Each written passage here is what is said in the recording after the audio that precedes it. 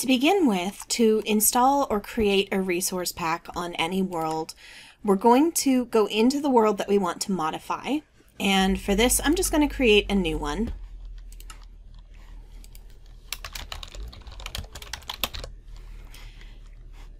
And we're going to install a resource pack.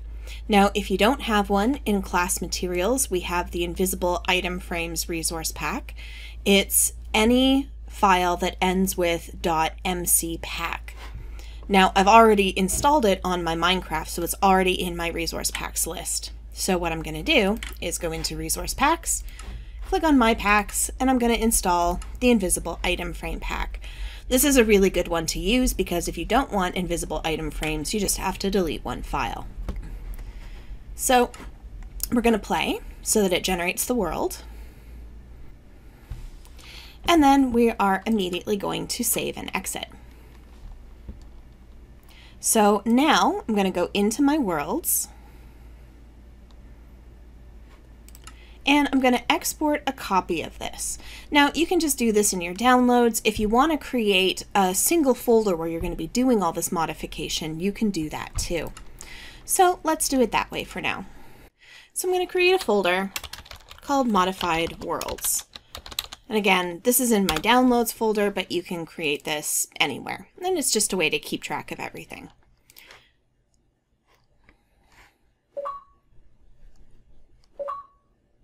All right, so that has finished successfully. Now that means that I can go in to my downloads folder, into that modified worlds folder. And what I'm going to do is rename this. Now, if you are using Windows 11, you would have to go to More Options and Rename is in there. The other thing you want to make sure is that in your View tab that hidden items and file name extensions are ticked on. That's going to be really important for keeping track of what type of file you're on. So I'm going to rename this to Modified World, and I'm going to change .mcworld to zip. And yes, I want to change it. So now I can extract this folder, and I'm just going to extract that to the same folder that it's already in, and there we go. Now I'm just going to get rid of this zip file so that we can keep things straight. Now if I go into this modified world folder, we can see that we now have our resource packs folder, and in there is the invisible item frames folder. So we're going to be doing all our work in there. And again, we don't need the license file. And if you don't want your item frames to be invisible, you're not going to need the blocks.json file either. If you do want your blocks to be invisible, you can just leave that there. So now we can start modifying things. And for that, we're going to need our template resource pack. So I'm going to leave this open so that I have my invisible item frames file there. And I'm going to find my template resource pack. Now I have mine in my resource packs folder, and it's a little bit buried in this zip file. So we have to click on the template resource pack, click on M4, click on resource packs, and there's our M4 folder. So to make my life easier for all the rest of this, I'm actually just going to right click and pin this to quick access so that I always have access to it real fast. And I'm going to open up M4 in a new window so I can have them side by side. Now M4 contains all of the files that can overwrite other files in Minecraft. So one of the things that people will often do is just put the whole M4 folder into the resource pack that you're modifying and then delete what they don't want. I find that really time consuming, so what I do is I just add the folders that I actually need. So you can see here, we're in the Invisible Resource Packs folder on the left and M4 on the right. And let's say we want to modify the texture of a block. So we're going to create a new folder in our Invisible Resource Pack, and we're going to call this Textures. It's important to make sure that it is lowercase and spelled correctly, otherwise it's not going to work.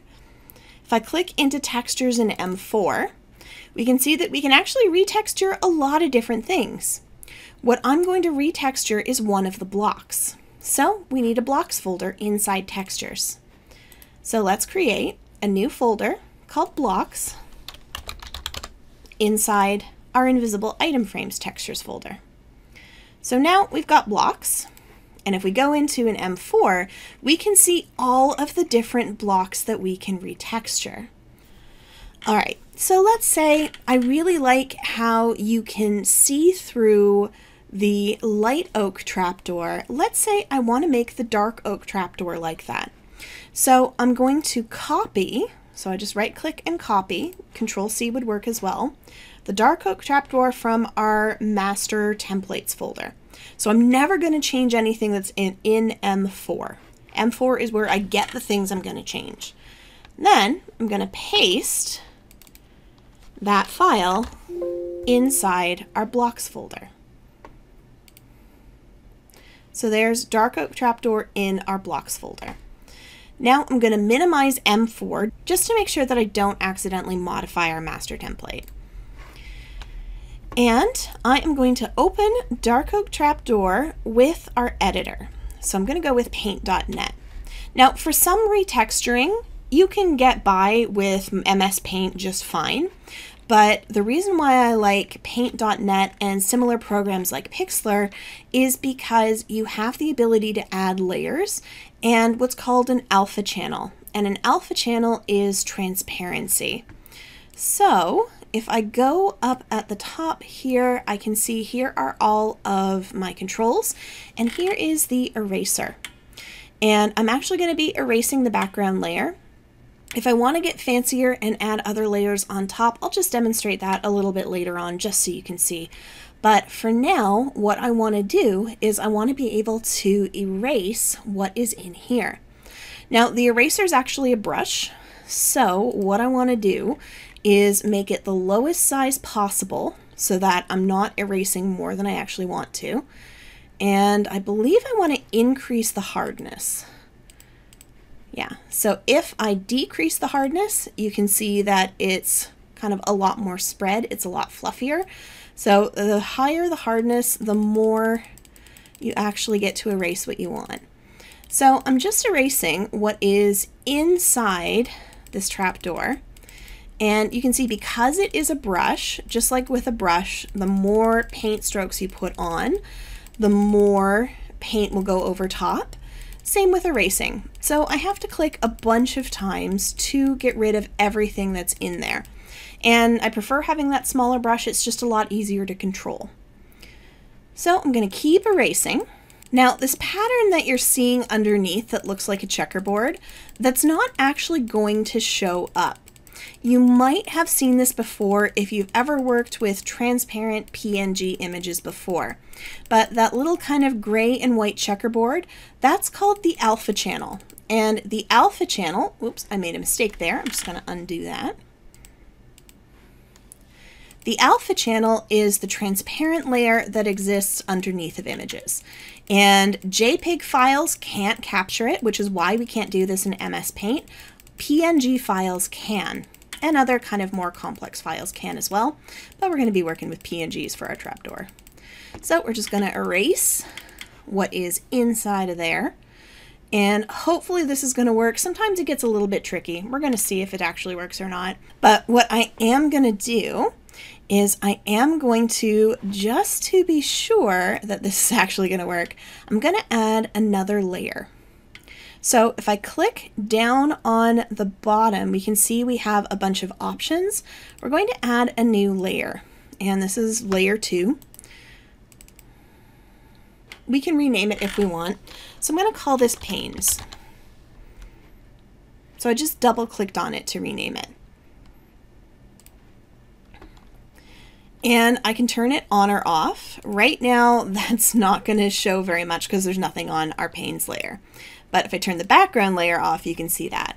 And this is how you work with multiple layers. Now, it's good to work with multiple layers because it makes sure that if you make a mistake on one thing, that it's not going to affect the entire thing that you're designing. This is really great, for example, for designing Minecraft skin. So I would have a layer for, let's say, a shirt, and then a layer for a vest over top. And then if I make a mistake on the vest layer, I don't have to redo the shirt, that kind of thing. So what I'm actually going to do is put some panes in this trap door. So let's see, I'm going to pick a nice color that I like. And I'm not going to use the paintbrush for this. It works just like the eraser. It's got that kind of soft edge to it, and you have to go over it a lot to fill it in. So I'm just going to undo that. Instead of using the paintbrush, I'm actually going to use the pencil. And that will just fill in the squares that are inside. I'm actually going to change the blue a little bit. This one's a bit nicer. Now, I know you're saying, Sarah, what are you doing? We just got rid of this. Why are you painting it in again if you want it transparent? And I will show you, but we got to fill it in first. And again, I'm making sure that I'm working on panes. Sometimes I'll be in the wrong one. You can see it's actually blue that tells you which layer you're working on. And there's really nothing you can do except undo and go back if you make a mistake on this. You just got to be really aware of where you're doing this, and that's just practice. So I'm going to fill in these panes. There we go. Now I'm going to double click on panes again, and you see how there's a slider here.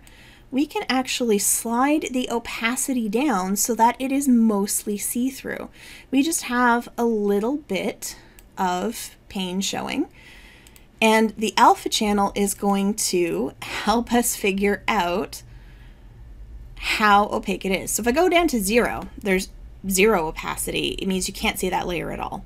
So I'm going to take this layer up to 72. That's not too bad. And I'm going to click on OK. And now we have this semi-opaque layer. So now what I'm going to do is I'm going to save the whole thing. I'm going to save as. Okay, and I'm in the blocks folder, but you can't see that trapdoor file that we're working on. And that's because this is the wrong file type. We have to change this to PNG. And now we can see Dark Oak Trapdoor. And we're going to save over. This is really important. You can't change the name or Minecraft is going to have no idea what to do with this file. It's got to be the same name as the original file. And then the resource pack will basically tell Minecraft, hey, anytime you're being told to find Dark Oak Trapdoor, use this file instead of the one that's in the base code of the game. So we're going to save that. Yes, we want to replace it. We're going to click OK. And we're going to click flatten. And there we go. So now we have modified one of our files. So we're going to go back to modified world. So this is that game file. And you should see DB resource packs. You may have other files in there depending on how much you've actually done in here. And what we're going to do is we're going to select everything. And we are going to compress this as a zip folder. So in Windows 10, you have to right click and go to Send to Compress Zip Folder. In Windows 11, I think there's one less step. So we're going to Send to Compress Zip Folder, and it will name it whatever you were hovering over when you right-clicked it. It's just really important that you make sure you had everything selected. And we're going to change this to Modified World 2.mc world. So we're renaming that zip file into an MC world file. Okay, so now we're going to move this into our Modified Worlds folder. Okay, and if I double click on it, it should open it up. Okay, and I'm going to put my game mode in creative. And I'm going to grab the Dark Oak Trapdoor. So let's make something we can put it on.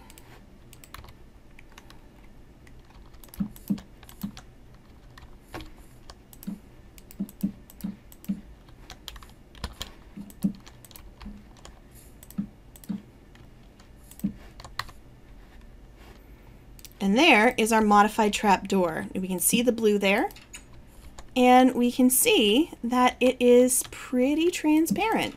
So now we can see through the Dark Oak trapdoors.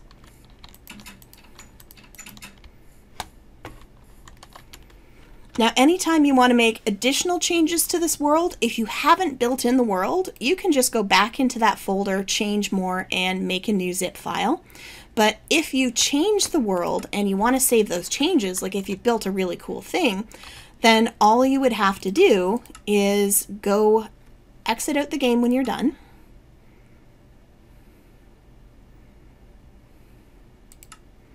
And then export the game again. And then do exactly what we did the last time. Rename this to a zip file, extract the folders, and then add any new retextures that you want to add.